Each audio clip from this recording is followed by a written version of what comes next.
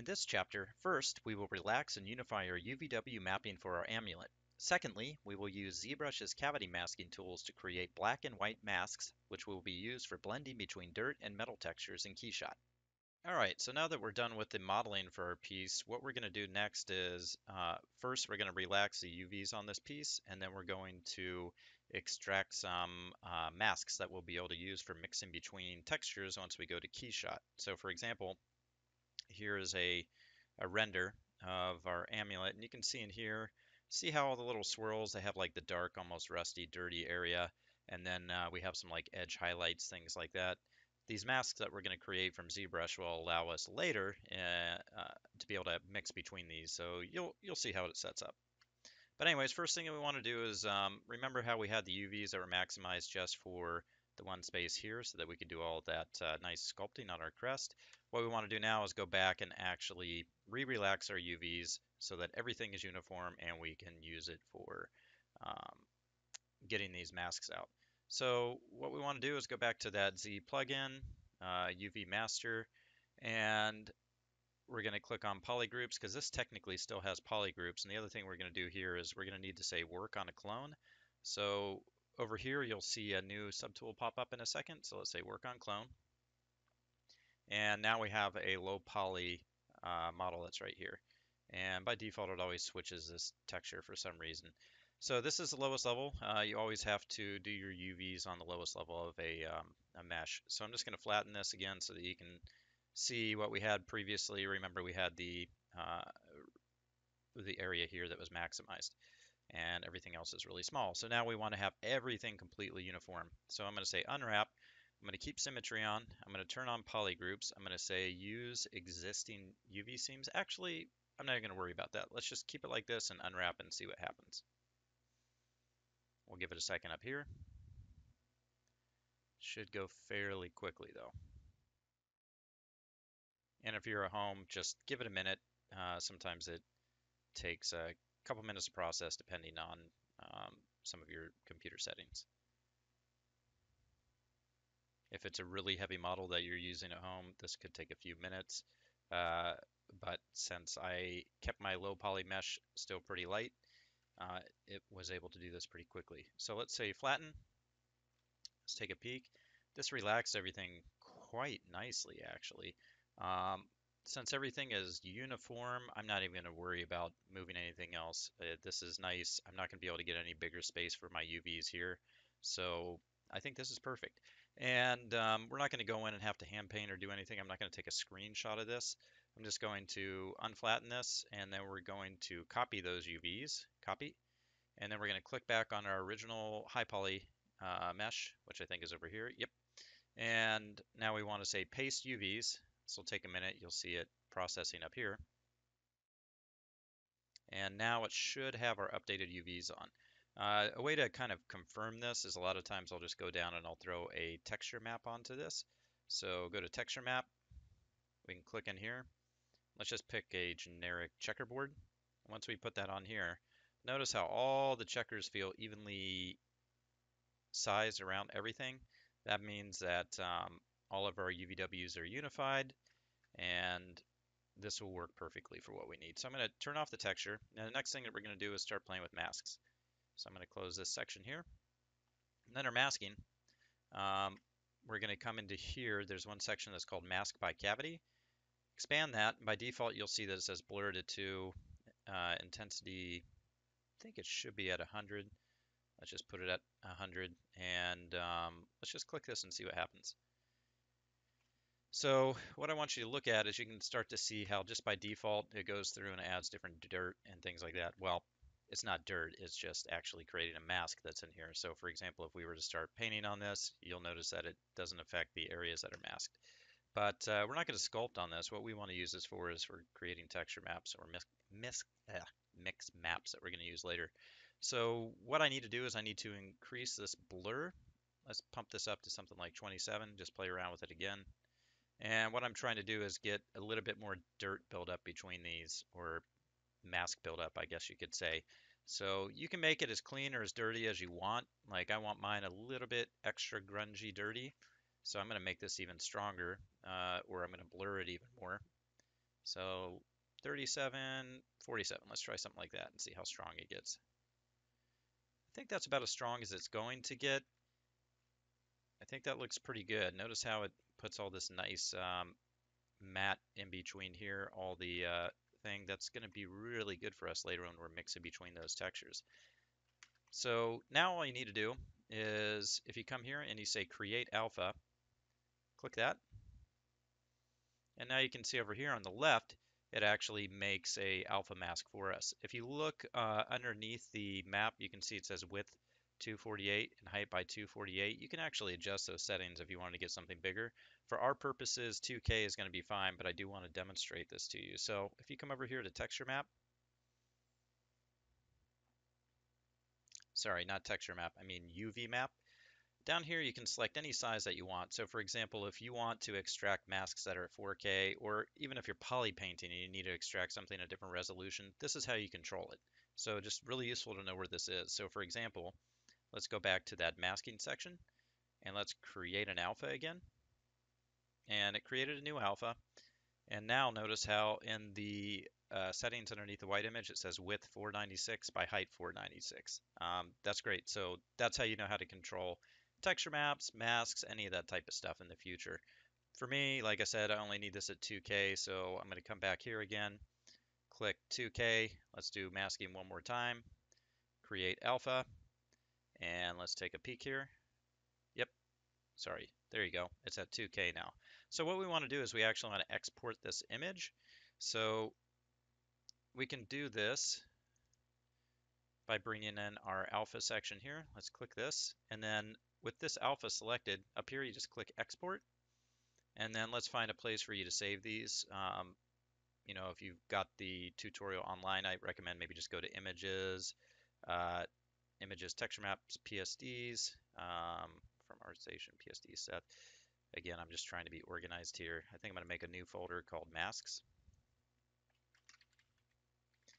from ZBrush. Or actually, I'm just going to call it masks. So let's go in here and you can do PSD, TIFF, bump, it doesn't matter. I'm just going to keep it as a PSD since I am going in as a PSD. I'm going to call this Amulet Dirt Mask. Let's save that. So now we actually have that map saved, and if we were to go to Photoshop, I will just show you. Sorry about this, I don't have it maximized properly.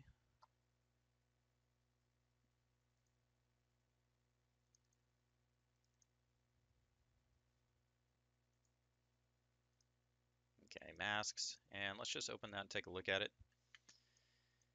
Okay, so now you can see that nice masking that's all set up on our UVs that we relaxed.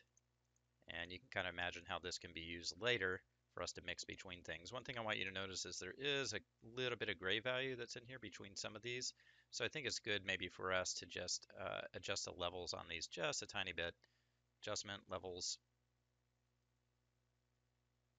I'm just basically, see how if we go this direction it gets darker. I'm just trying to remove some of those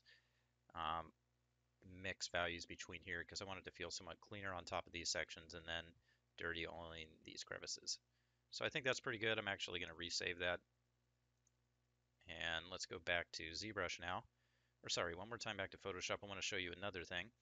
So the next thing that we're going to do, it's up to you. There's like a really subtle thing that we can do later in the tutorial. And that's where you can actually create some nice edging. Almost like highlights that show up on these edges. So right now we exported one that's dark in between all these cracks. Now we're going to create a different one that'll work for the edging right here. So ZBrush is somewhat good at this. I'll show you the best results that I'm able to get using a technique that I like. So if you come down here to mask by cavity, underneath masking, expand this cavity profile. What I want you to do is see the focal shift is at default by -90. Change that to +90 just by typing that in there. And then we're going to probably bring our intensity down a bit. Let's maybe bring it around 15 or something like that. Let's mask by cavity and see what happens. Okay, so now you can start to see where it's masking out sections around here where it gives you a little bit of highlights around the edges, stuff like this on the tops, which can be kind of a nice result. I'm going to turn this blur down and just play around with this a bit, see what different settings you get. As you can tell, after you adjust the blur, it tends to bleed less from the side. And also too, what I want you to recognize is it does a little bit of nice highlights just around some of the edges of our little swirly patterns. And especially over here on this side, the thing that I really like is see how in these top areas it's getting it nice and bright. So imagine that these surfaces are kind of banging against different things over time, and it keeps the metal extra clean and shiny on those top edges that are facing camera. And I think the setting that we have here is pretty good.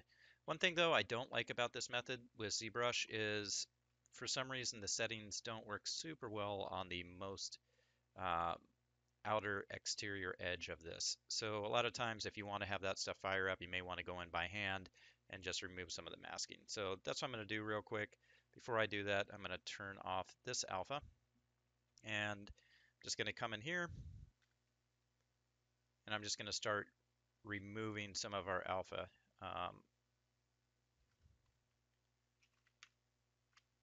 Remember right now what we're doing is I'm holding down Control and Alt on the keyboard to remove some of our mask, and then you can just come through here and start painting some stuff out if you want to be able to later get those edges to highlight. I'm going to make this brush really, really small. And it's up to you, if you really want to have a lot of control over this, you could do this in all sorts of places to get some different highlights and adjust things for where you do not like maybe how the procedural effect of the mask works out. Or up here, for example, maybe on these little broken sections you want to emphasize it more. That could be a good opportunity to come in and hand paint that mask a bit cleaner so that it feels like this edge is really going to be firing up later whenever we have different metal on it. This thing is kind of cool to use too, like for those of you that use Substance Designer or Nald, you can do a lot of this really quickly procedurally with smart materials and different things like that. For those of you that work in video game pipelines, you're probably very familiar with that process. But since this tutorial is using ZBrush, primarily I did want to show you this in here, even though this is technically probably not the way that I would do it if I was in a production environment, because I need to work as quickly as possible. That's not me speaking badly of ZBrush, because it's awesome, but it's good to be able to have every tool in your repertoire so that you can work quickly and efficiently as possible. So I'm going to go ahead and stop talking for a minute, and what you'll see is, as usual, the video is going to get sped up a bit while I go through here and do this a bit more. And then once I'm done with this, just like we did for the cavity, we're going to go through and we'll export a mask for this too.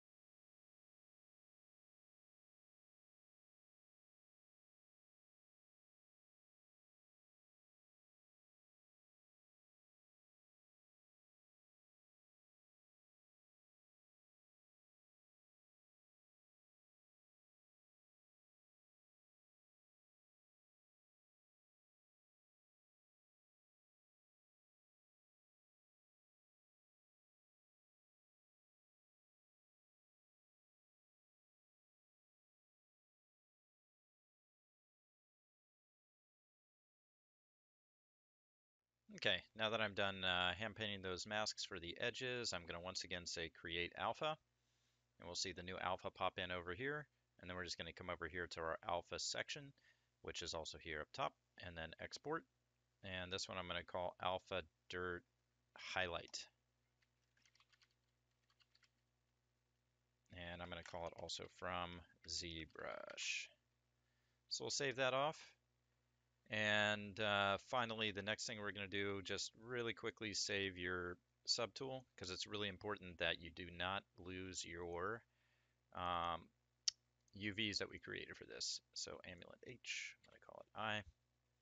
Save that, and then yeah, I think we're in pretty good shape for the masks that we have brought out of ZBrush. In the next chapter, I'm going to show an alternate method for creating and extracting masks using the program Nald.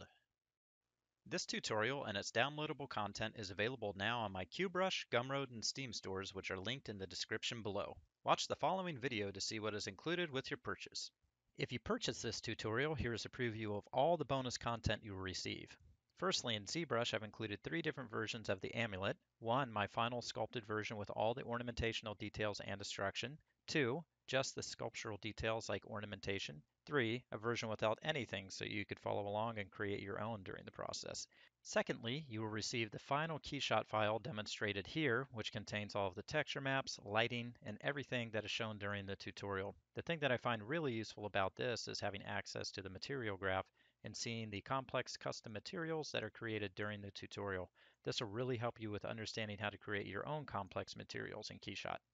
Next, you will receive all of the final PSD files showcased throughout the tutorial, including this gold-painted Mount Fuji design with all of my different layering processes, as well as the custom crest base that is used later for sculpting in ZBrush based off of masks. Also, you'll get all of the final texture maps that are showcased during the tutorial, such as these, which are all tileable. You will also receive all of the original videos in downloaded format at their full high definition resolution. Also, I have included dozens of high quality personal art images such as my Dark Souls 3 High Lord of Walnor fan art, which inspired me to create the Amulet tutorial to showcase the techniques I learned and developed during the process. Whether you purchase this tutorial or follow along for free on Facebook or YouTube, thank you for your continued support, and I cannot wait to see the epic amulets you create soon.